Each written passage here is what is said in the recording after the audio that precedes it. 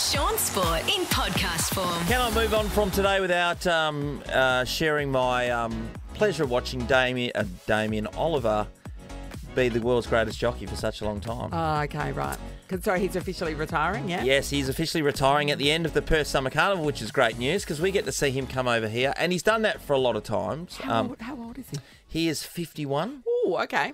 He has ridden 128 Group 1 victories, which is the highest in Australia. Yep. He's had over 3,150 winners, and he's won the Melbourne Cup 3 times, Caulfield Cup about 4 times, I think. He's won the Cox Plate a couple of times, and he's won the Golden Slipper amongst all the other things that he's achieved in his life. It's an amazing pretty good career. record, yeah. And everyone will remember the time he rode Vintage Croc to victory after his brother Jason passed away. Yeah, We saw the of movie course. about it. Yeah.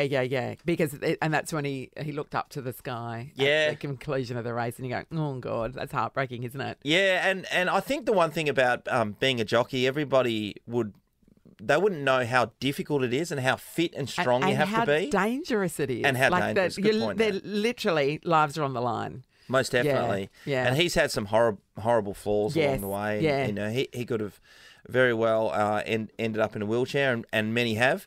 And as a lot of people have lost their life in this game. So it's a really, really difficult job. But, yeah, congratulations to Damien. He's a ripping bloke. He's really great friends with guys that we own horses with. So he came over to ride our horses back in the day. And to get to know him, even though he's a mad West Coast supporter at the time, was it was awesome. Still is, I bet. Still is. No, he certainly is. He loves his surfing. He loves playing golf and loves surfing. And you wonder, though... He'd have a strong core. That would be good for surfing. Most definitely. And you wonder, at 51, what do you get to... Are you actually retired? Where's he going to go? They haven't said anything. He's obviously just going to play golf and go surfing. I mean, the obvious thing is to go into commentary and that sort of thing. You can imagine him being a part of the team, say, at the Melbourne Cup coverage and that kind of thing. That's an obvious thing you could do. I've seen a lot of retired jockeys getting involved with apprentices these days and helping them out. They have sort of apprenticeship staying schools. in the industry, but yeah. But he don't have to do that kind of stuff part time. Yeah, you'd imagine if he's won 128. He's got a bit of cash. There's surely. a lot of money involved there. Yeah. I'm sure he's fine financially. Yeah. His super's fairly healthy balance. God, it's going to be a great time for him going forward because he's still got so much of his life to live. Yeah. And now he can eat. Yeah, and now he can eat. Woohoo! God, what a moment in time. So well done to Damien Oliver. He's been an absolute superstar of the horse racing industry, and we wish him all the best. Who are you going to idolise now? So many. It's James McDonald at the moment, who's the absolute gun. Right. Jamie Carr, who's the female jockey who I've loved for a long time since I followed her in South Australia. She's coming back from a fall. She had concussion that ruled her out for quite some time, so I'm hoping she'll bounce back and we can see her in the Melbourne Spring Carnival dominating as well. Oh, that's the sound of Fox Footy. Catch finals footy and the summer of cricket on Fox Cricket, available on Foxtel and KO Sports. One man who will be covering all the finals is the great man, Jonathan Brown. Browny, good morning. Great to be on. I'm feeling nervous for you. I can feel the nervousness even on the East Coast, mate, because word's got around that Shaun McManus having a shoulder operation, and traditionally known as the second worst operation behind the one I had recently. Well, not recently, but after my New York Marathon when my bum blew out. That's right. And I had to have a hemorrhoid operation. So shoulders and hemorrhoids, no good. So, Brownie, my thing's going to be in my neck. My shoulder operation was going to take place last year, but I end up kiboshing it. Just toughing it out. And doing other stuff. But take me back to the moment where everything went awry for you when you were doing the marathon and the feeling. Yeah, well, it wasn't a great feeling. About 10 Ks to go, really trying to push it, just sort of digging deep into the old competitiveness, Macca, which I thought I'd lost from the day I'd retired. But thought, no, I've got to have a crack, and I got through, and I thought something doesn't feel right. And obviously in the hours post that, I realised when I was having a shower and in the bath, and I don't want to get too graphic and all those sorts of things, but I realised that's not normal. It's not normal to be. It's not normal for when you enter the bath for it to be clear water, and when you get out to be bright red. Yeah, no, that can confirm. Not right. Brownie. But all I'll say is the first time, about the first month after that operation, every time I'd go to the toilet, was like, as I'd go to sit down on the toilet, it was like you were about to jump out of an aeroplane without a parachute. Browny. I would suggest... A lot of anxiety. Yes, I can imagine. I would suggest if that is happening to your body, you're running too hard, Browny. Yeah, I know. That's your body saying absolutely not, never again, isn't it? It is. It is a message, isn't it? But to us knucklehead footballers, no, that's just, for some reason, it just doesn't get through. Yeah, that's really interesting, Brownie. Last night on AFL 360, so they had Jack Rewalt wide up for his last game. And in the last couple of, I think it was the last quarter maybe, Brownie, he took a massive hit from one of the Kangaroos players. It was a great tackle, but he copped it. Anyway, Jack got up and he was a bit like, oh, gee. But anyway, he's got to play the game and carry on. And it wasn't until last night where first time I'd heard this, that he's broken a rib and he's in all sorts of trouble. But he really didn't flinch much, Brownie. Yeah, it's amazing. Isn't it amazing the mindset you get into sort of when you are competing, I suppose, and that's your job? You just build this resilience and you quickly lose it. Don't worry about it. You can tap into it. That white line fever goes away, does it? It does go away. I was playing rugby league with a young fellow on the beach the other day, and he's only 10 years old, and he hit me with a couple of tackles, and honestly, I think I couldn't handle it. I said, mate, let's just go back to playing touch. You do lose it quickly, but it is amazing, and that's why, how good is it when we actually get to mic the players up? Yeah. It gives a greater understanding to people that obviously haven't been able to experience that, but also to us guys that have and girls that have spent time out there in the, I suppose in the theatre of sports, just how brutal it can be, and how often, quite often, you would just take it for granted. Yeah, most definitely. Yeah. One thing that I always noticed with you on the field is this face would come over Brownie when he was on the field. Like a haze. And because he used to spit in his hand and rub them together. And then it's like a bull shortly before it charges, that kind of vibe. So does that happen at home at any stage, Brownie, with the kids and the missus getting on your nerves? Or do you walk in the house like that, ready for a battle? Well, I just had a battle. I'm glad you asked that, because I came into the office and fortunately enough, Nova looks after us, and I've got a little home studio over here. We live in the Gold Coast now, and it's great when you guys call. It sounds like I'm sitting in the studio with you in Perth. In reality, though, I'm sitting in the Gold Coast. However, I went to click in and put my headphones on. Well, no headphones. The kids have jumped into the office. They've stolen the Nova headphones. They've done this, done that. So now I'm on the phone. So I've yelled out to Kylie, and and Kylie's saying, "Well, what are you blaming me for taking the headphones?" So now the family's on my nerves. Now my wife's not talking to me. So it can quickly escalate in the household, can't you? And then you just realise where we stand in the pecking order, Macca. Where we do stand in the pecking order of family. The family affairs.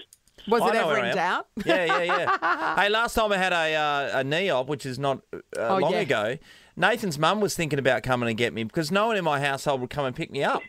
I was at a hospital for hours. I remember I had to catch a taxi from the hospital one time. That might be you, Macca. It's a low point, isn't it? There's nothing lower, and you never feel lonelier than when you're standing out the front of a hospital after an operation. You think, geez, everyone's going to be here, giving you great sympathy, whilst you're waiting for the cab, and then the cab's running late by about 15 minutes. No more lonely place. That's when you appreciate how loved you are by your family. Yeah, exactly. Brady, but how many operations did you have during your career, Macca? I average, So I reckon I had about 5. So knee recos, 2. Had a couple of knee recos, couple of the cartilage ones. Yeah, osteitis pubis. When I turned up, first of all, to the Dockers, when I'd finished waffle, they said to me, before I played a waffle finals, they were like, I kept saying my heel was no good, and they said, must be a deep bruise. Anyway, when I got to the Dockers, they went, you better have an X-ray. So I had a fracture in my ankle. And so before we actually started pre-season, I was straight in to get that done. Yep. Anyway, I was about 5 or 6 straight up. But then since I finished, nose jobs, since I finished, I'm nearly 1 a year. What about you, Brownie? Well, Well, apart from me backside getting tidied up, I've had a pretty clean bill of health. I've been retired 8 years.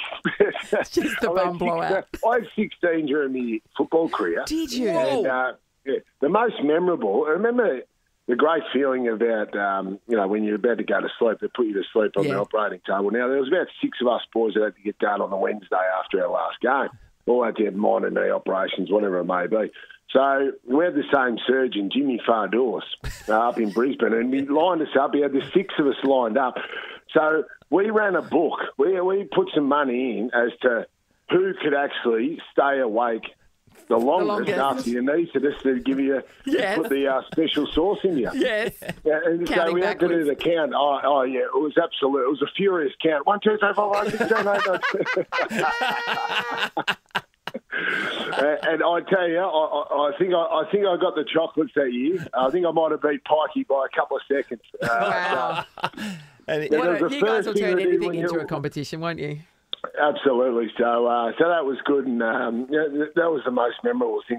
Actually, tonight, probably I'm not sure if there's many Lions supporters over in the West Coast, but tonight we've got the Brisbane Lions Hall of Fame and 20-year anniversary for the premiership in 2003 against Collingwood. So I'm looking forward to tonight. It's going to be fantastic. I get to induct in one of my great mates into the Lions Hall of Fame today. So all the players are going to be there. Bossy, Craig McRae, everyone's flying up to Brisbane for the night. It's going to be a fantastic celebration of that great team. Can we ask who you're going to be inducting? I'm inducting, as long as you don't tell me, inducting the great Uncle Martin Pike. Oh, remember Pikey? Yeah. 4 premierships. What an absolute. 4 premierships, the only 4. He insisted on, you look at the premiership and that third one, everyone's got 3 fingers up. Pikey's got 4. Yeah. Just to rub it in, 'cause he played with one at North Melbourne. And he insisted on us younger blokes, we had to address him. We could never call him Martin or Pikey. We had to address him as Uncle Martin. That seems perfectly normal. He's a unit. Absolute unit. The absolute unit. So what a legend. He was pretty good on the lip as well. He's one of the great sledges. I'm not sure if you copped any from him over the journey, Macca, but he was pretty brutal on the lip, that's for sure. No, I've tried to stay out with him a few nights, and that wasn't a good idea. Can't keep up. Well, that's me concerned tonight. You think, I've got a couple of days off. I'm going to get caught up with Uncle Martin tonight at the bar, and you're right, because he just refuses to go home. Pikey, so that'll be a little bit concerning. You don't want to look around the bar late at night and there's only one other person standing at the bar, because you won't be home for another couple of days. So true. Brownie, love your work, all right, mate. Hope you resurface by Father's Day. Good on you, Brownie. Thanks, beautiful. Mate. Good on you. All the best. See you, mate. Quick around the grounds to kick things off. Been a tough day at the US Open for the Aussies, particularly the men who are stinking it up. Jason Kubler, James Duckworth, Tanasi Kokonakis and Alex Vukic have all lost their first round matches. I mean, they're going to pocket $100,000 for doing it, but still. Thanks for coming. Chris O'Connell progressed, but he beat fellow Aussie Max Purcell. So he couldn't take We're guaranteed somebody making the second round. I think Ola Tomljanovic had a win, so that might have been one. She's come back from a knee injury. Yep. So that was good news on the women's side of the draw. But, wow, in one foul swoop, all our men are gone. Pretty much. Just like that. Except for Chris O'Connell? Chris O'Connell, we've got a couple others. Demonor still to come, I think. But anyway. God, these guys are just hanging on, aren't they? Tottenham last night went down to Fulham in the League Cup penalty shootout. And I bring this up because they lost at 5-3. Of course, Ange Postecoglou is the saviour, apparently, but he couldn't get him over the line. He's the Messiah. Here.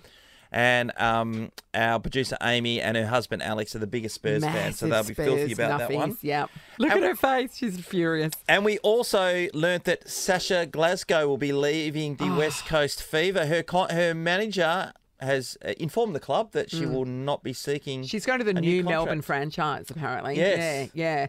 There's a bit of chatter around Courtney Bruce leaving as well. I did hear that. Yeah, so that'll be a massive loss.